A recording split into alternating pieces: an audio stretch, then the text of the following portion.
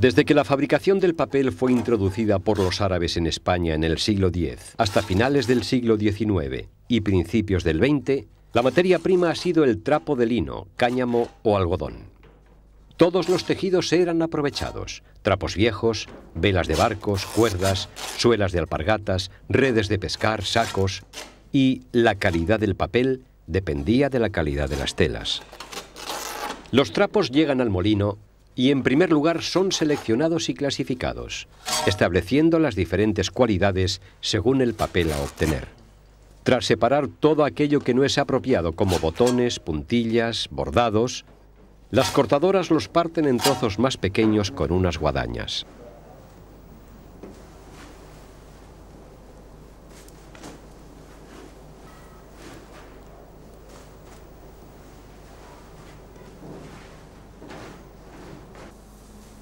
Después, otro operario introduce los trapos en el torno expulsador, donde se eliminan el polvo, la tierra y otras impurezas.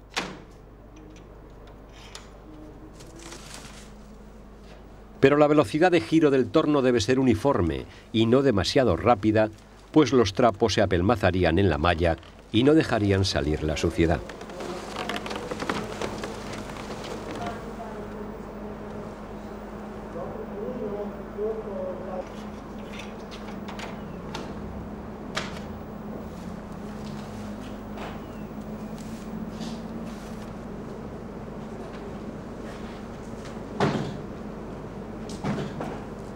Del torno, los trapos se van echando por capas a la pila de fermentación, donde se humedecen ligeramente y se pisan.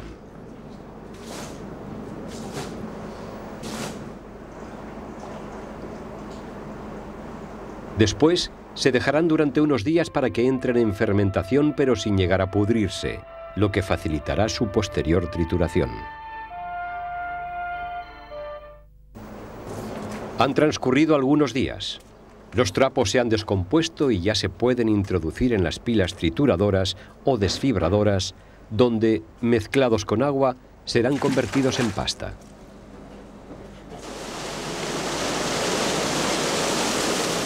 El procedimiento es similar al de todas aquellas industrias movidas por agua que introdujeron los árabes en la península. La fuerza del líquido, regulado a voluntad, pone en movimiento una rueda hidráulica que va unida a un árbol de levas que, a su vez, levanta alternativamente las teleras y estas a las mazas.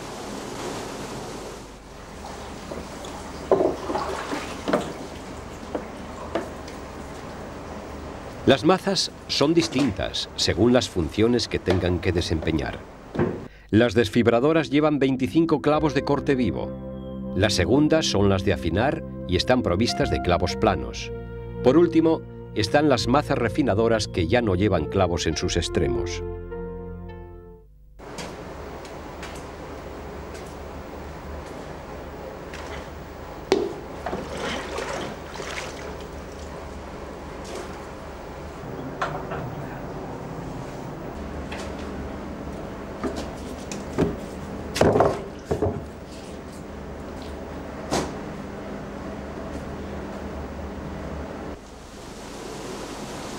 Con la fuerza hidráulica, las mazas se ponen en movimiento.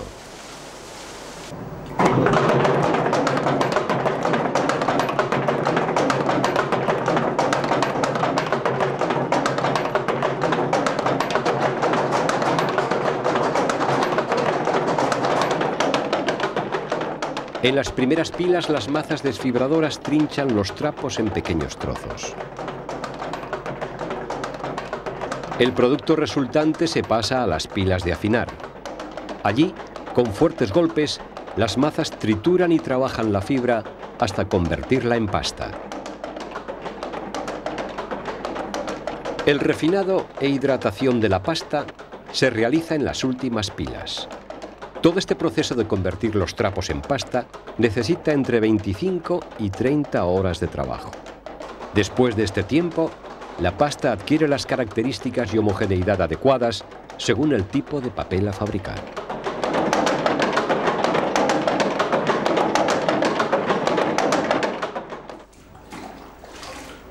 Una vez que la pasta está preparada, se lleva a un depósito de piedra cuadrangular que es el centro de la producción del molino. Es precisamente en la tina donde se realiza la formación del pliego u hoja de papel. La tina se llena de una mezcla de agua y pasta en una concentración más o menos alta según el gramaje del papel que se quiera fabricar.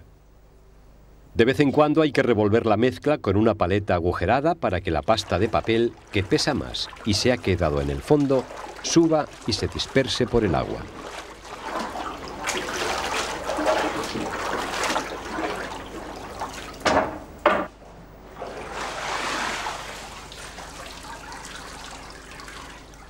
El laurente, o formador, que así se llama a este operario, introduce dentro de la tina el molde o forma, que es un marco de madera recubierto con una tela metálica fina. Cuando está lleno lo extrae y con un leve pero rápido movimiento de vaivén quedan las fibras sobre la forma, mientras el agua se escurre a través de la tela metálica. El laurente pasa la forma al ponedor. Este coloca cada hoja sobre una bayeta o sayal de lana. Una vez hecha la hoja de papel, se separa la forma que ha servido para controlar el gramaje y la disposición homogénea de las fibras.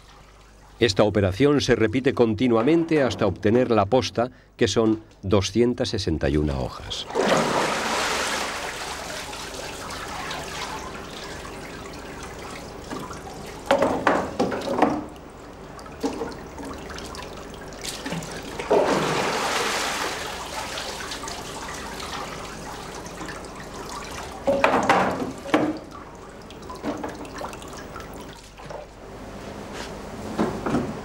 Esta pila de bayetas y hojas se coloca en la prensa.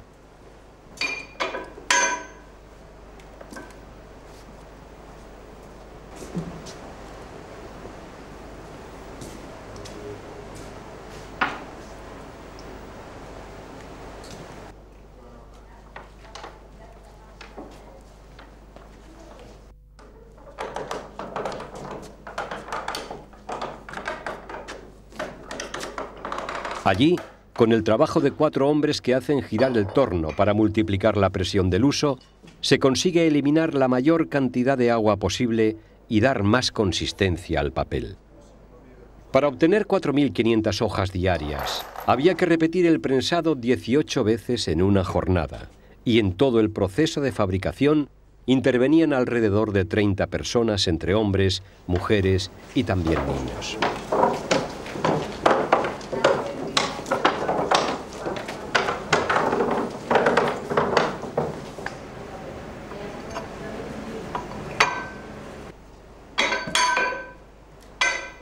Cuando el agua de la posta está bien escurrida, hay que aflojar la prensa para extraerla y continuar con el siguiente proceso.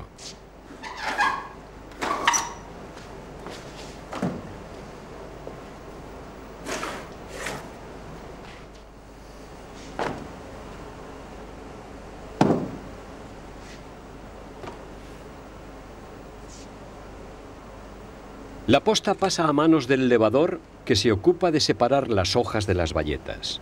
Sobre el banco de levar va apilando las hojas en un montón que se denomina posta blanca.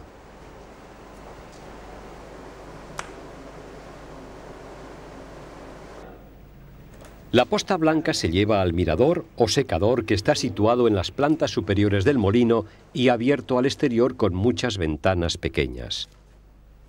La operación del tendido de las hojas se efectúa con gran destreza por 2 operarias, una sentada, que prepara los pliegos, y la tendedora, que los cuelga de las cuerdas de cáñamo con ayuda del espito. El secado más o menos rápido del papel dependerá de la climatología, humedad, viento, niebla, sol. Las ventanas se abren o cierran según las horas del día, con el fin de establecer una corriente de aire favorable para el secado.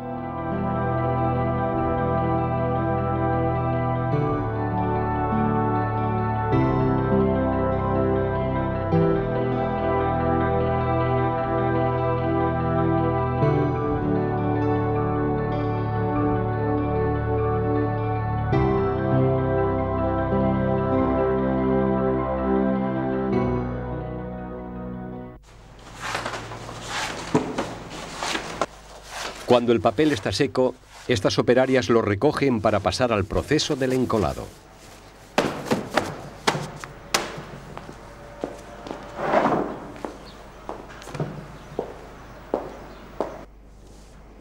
Desde finales del siglo XIV y principios del XV hasta el XIX, el método tradicional de encolar el papel era con un baño de cola gelatina de animal que se extraía hirviendo las carnazas de cabras, ovejas y terneras principalmente, con agua y una pequeña cantidad de alumbre de roca.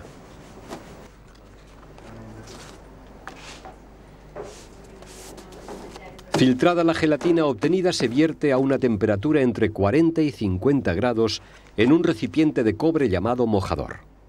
El operario prepara paquetes de 25 hojas que coloca entre dos cartones o fieltros. Abriéndolos en forma de abanico, los introduce en el mojador y quedan sumergidos en la cola con una pieza de plomo sobre ellos.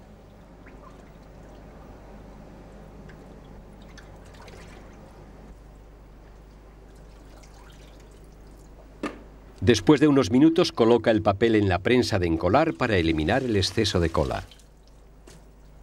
En este proceso, la gelatina forma una finísima película que da impermeabilidad al papel y lo hace apto para la escritura. Sin esta capa, el papel sin cola sería un papel secante.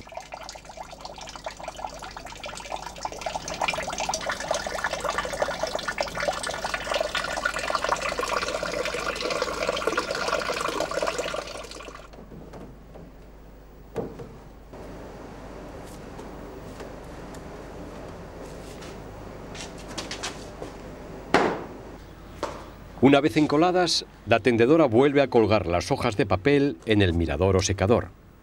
El aire que pase por las ventanas y la climatología propicia harán todo lo demás.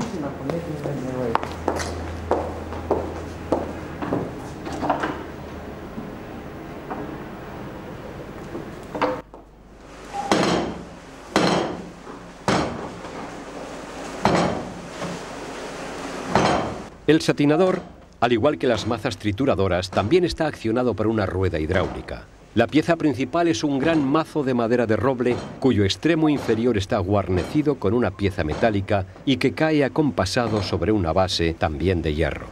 El trabajador coloca unas 10 o 15 hojas de papel bajo el mazo y las va cambiando de posición a cada golpe para que se alisen en toda su superficie y adquieran la uniformidad necesaria. Con el satinado se consigue que el papel tenga una mayor lisura, lo que le confiere belleza y lo hace más apto para la escritura.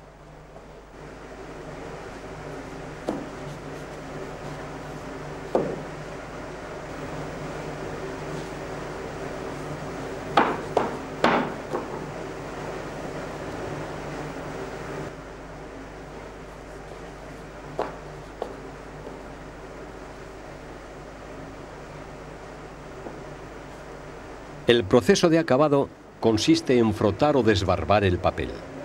Para ello, el operario lo sujeta con fuerza sobre el banco de frotar o de igualar y lo desbarba con un cuchillo bien afilado.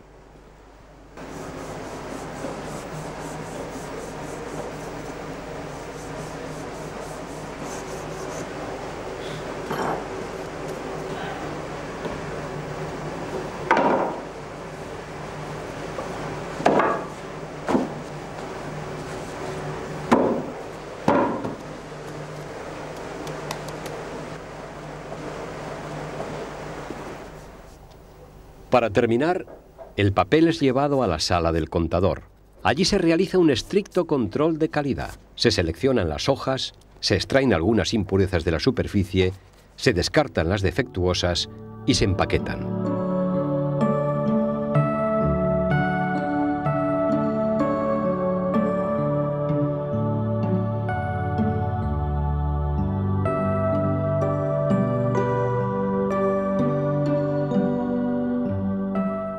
En la actualidad, el Museu Molí de Capellades, siguiendo la ancestral tradición de la zona, continúa fabricando aquel papel hecho a mano de alta calidad que ya utilizaron artistas como Goya con la acreditada filigrana de la Cruz de Malta, propiedad de los Serra.